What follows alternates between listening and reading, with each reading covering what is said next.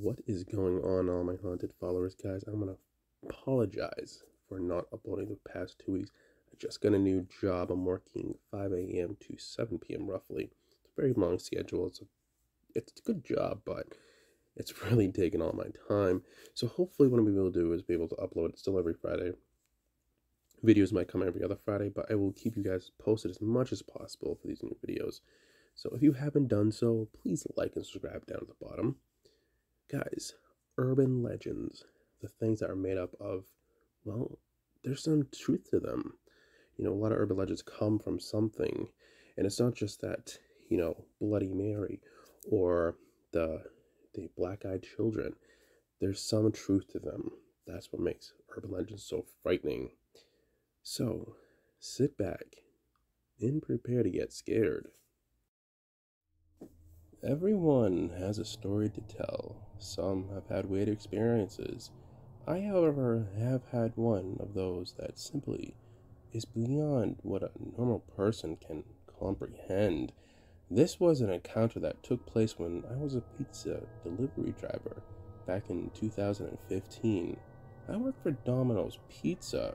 It wasn't the best job in the world, but it was allowing me to go through classes during the day and study in the morning. Now, the job had its pros and cons. I can't count how many times people would try to jip you out of pay or tips, and even play the whole, my pizza is cold. People really are terrible sometimes. Generally, my life consisted of sitting back at the pizza joint and awaiting an order. You'd be surprised on how many orders you get. Sometimes it can be a 20 in one night. I live in a very rural area, and it could take sometimes 15 minutes just to get to the customer's house. Because of this, we would inform them that we would do our best to make it there on time, or the pizza gets cold. So, as soon as the pizza was ready, I was out the door. The location ran up as even more rural area. We called it Shadow Hall's location. It was a very spooky part of town. Too many silly ghost stories go around. However, I know a few who actually had some weird experiences. So I set out on my drive.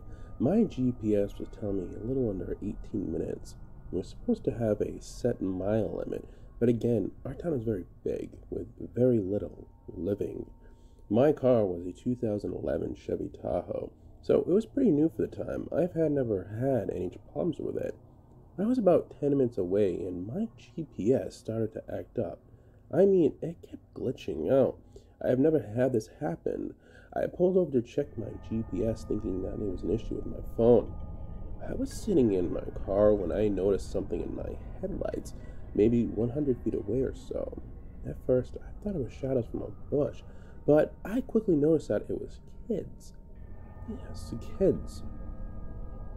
This is around 9 p.m. at night on a dark road. I'm thinking maybe it's just kids going home.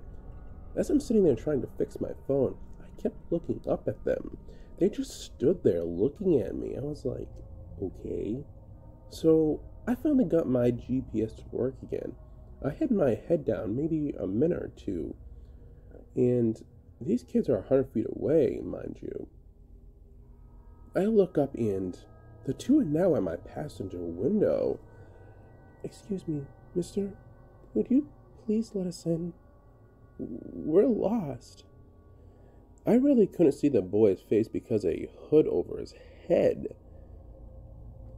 What are you guys doing out here? Where do you live? The little boy just responded, please, it's cold out here. If you could just let us in, I'll tell you how to get to my house. At this point, alarm bells are going off in my head. Something just wasn't right. I'm like, I need to go. Can I call someone? The little boy seemed to get irritated. Please, sir, please, let us in. Now, if this was something like a robbery, I would assume that they could just open the door, mind you, that because my windows were all the way opened. I can call someone for you. I just need to go. That's when the other little girl came around to my driver's side and just happened to see her eyes. All black.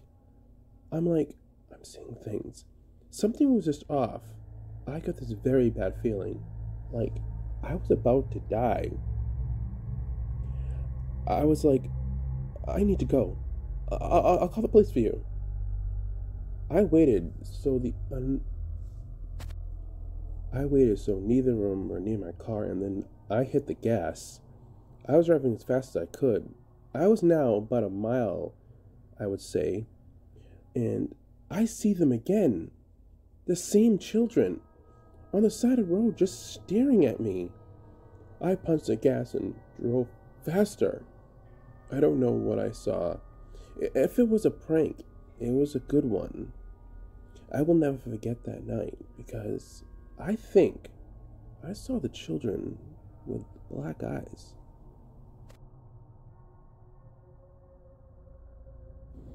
Now I know there's some explanation to these encounters, as supposedly the mind plays tricks on you. But what I saw was no mind trick. This happened to me when I was 12, so almost 13 years ago. However, I remember it detail to detail, like it was yesterday. We had a slumber party. It was about me and 5 other girls. Of course, we were just playing around and telling ghost stories. One of the girls suggested that we make a makeshift Ouija board, so we went online and printed one out. We used a makeshift cardboard pointer, and at first, it was obvious it wasn't working. That was until one of the girls said, "Come on, you stupid spirits, do something." This wasn't the best choice of words. All of a sudden, the pointer started to move. And at first, we thought it was nothing more than the wind, but we quickly realized it was moving on its own. The pointer started spelling out mirror. This freaked us all out, and we threw away the board as quickly as possible. We ended up just watching a movie when one of the girls got a bright idea to do Bloody Mary. No one was up for it, but the girls kept on pushing it. So I stood up and said, "Fine, I'll do it." Not my brightest moments. So I step into the bathroom with a candle and the girls turn the lights off. I placed the candle on the countertop and looked into the mirror.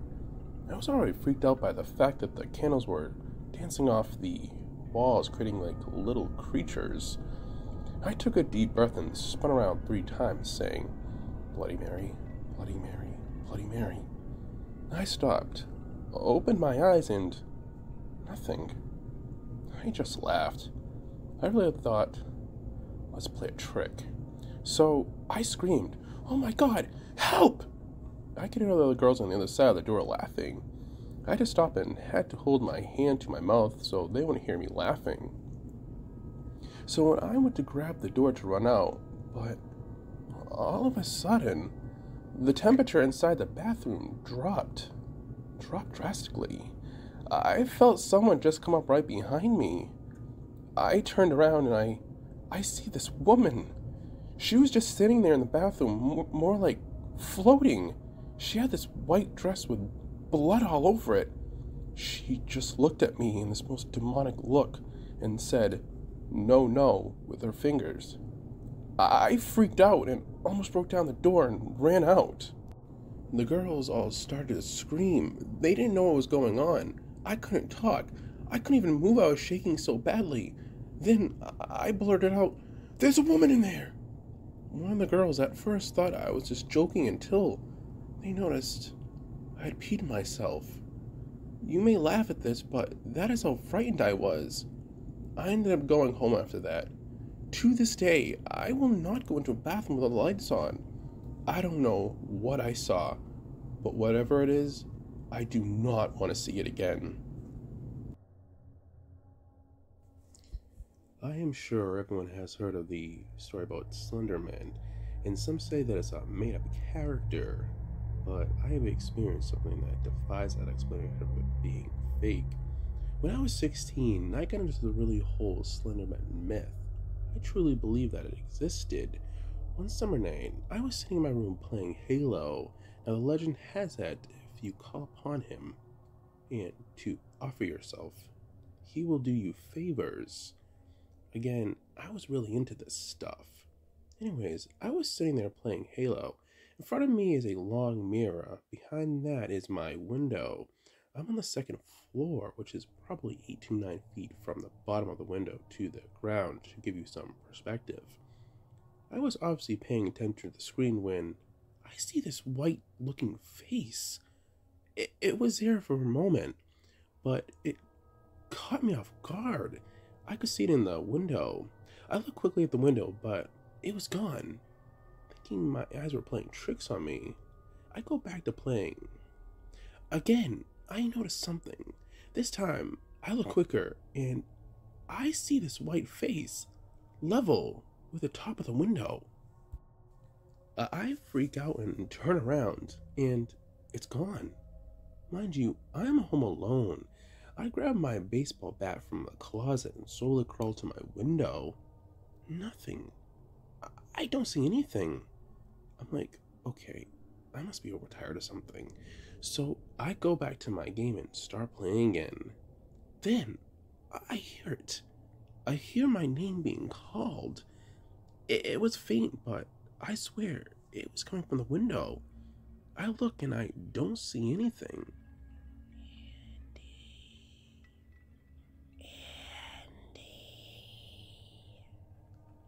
I am absolutely freaking out at this point. I run downstairs and made sure my doors were all locked. I know my parents were expected home for another hour or two, so I just sit on the couch. Then, out in the living room, we have these high ceilings, and we have these high windows at the very top. This thing, or the windows, must be over 10 to 12 feet high. I see it. Him. Its white face peering in at me.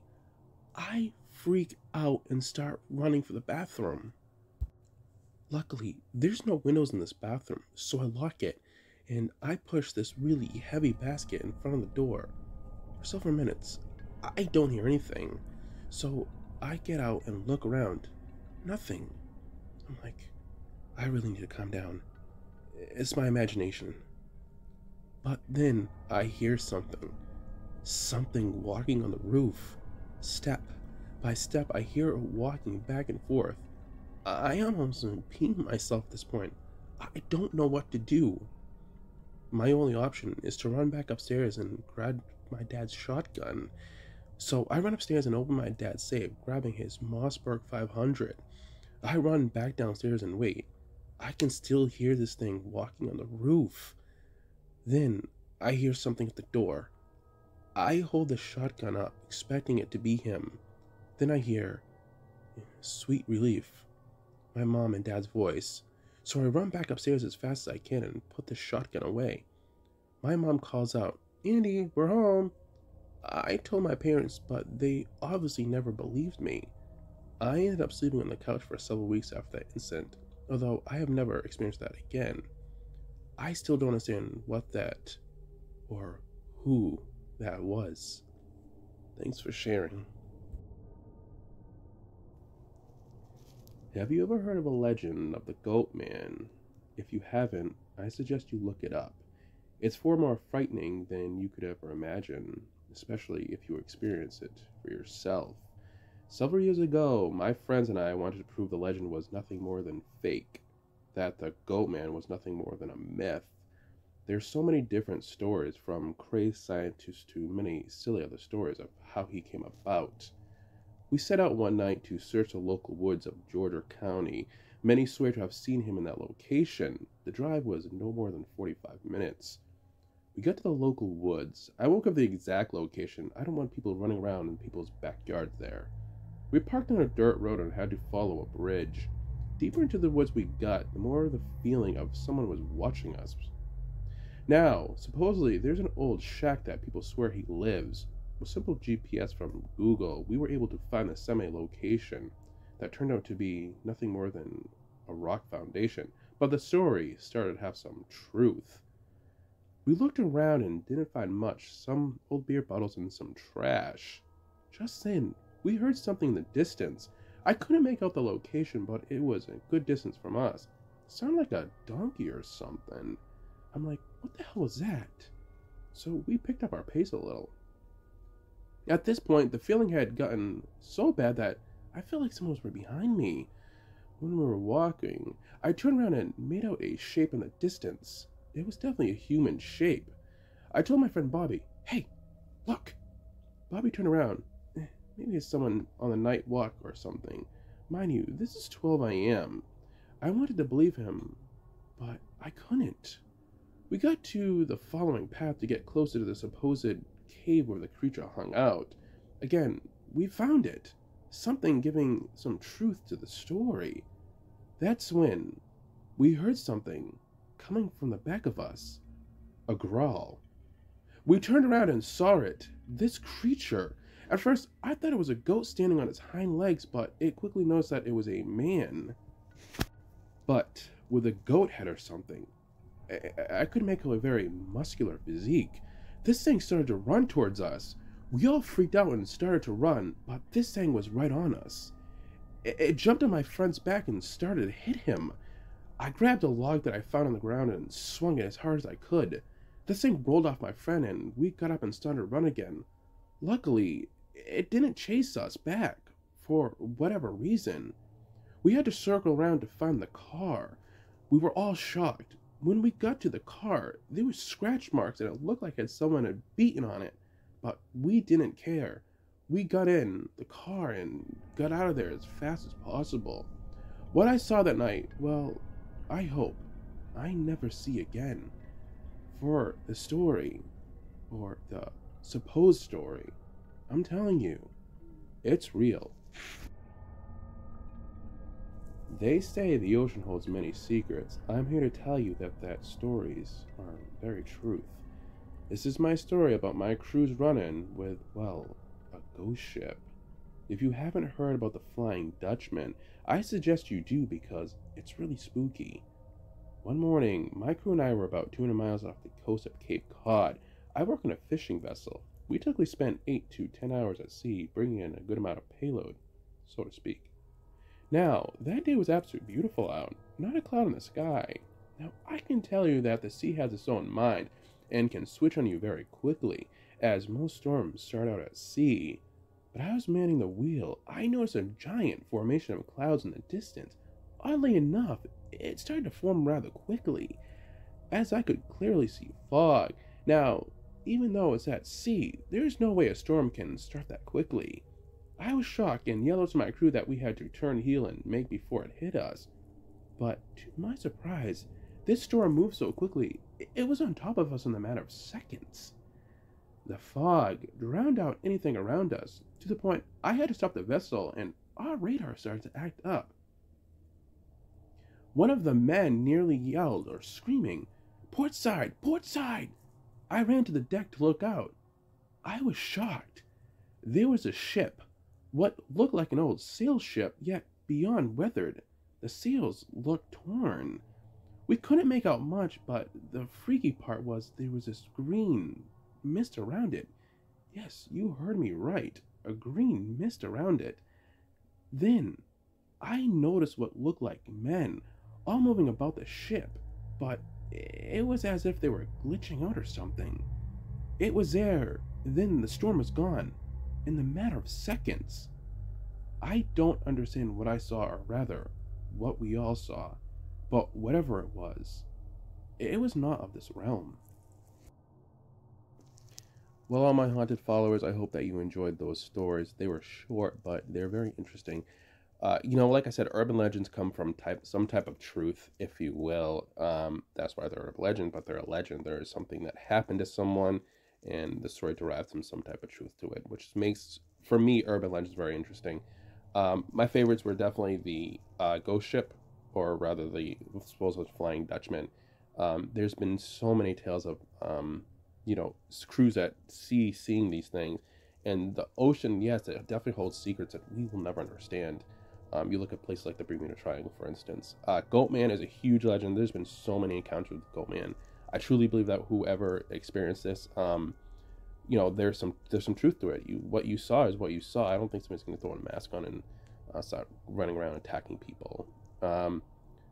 Bloody Mary is another one that blows my mind because it's supposedly, it comes from the legend of, I believe, the Queen Mary, who supposedly haunts mirrors, and mirrors are supposedly another realm, another way for spirits to come into our realm.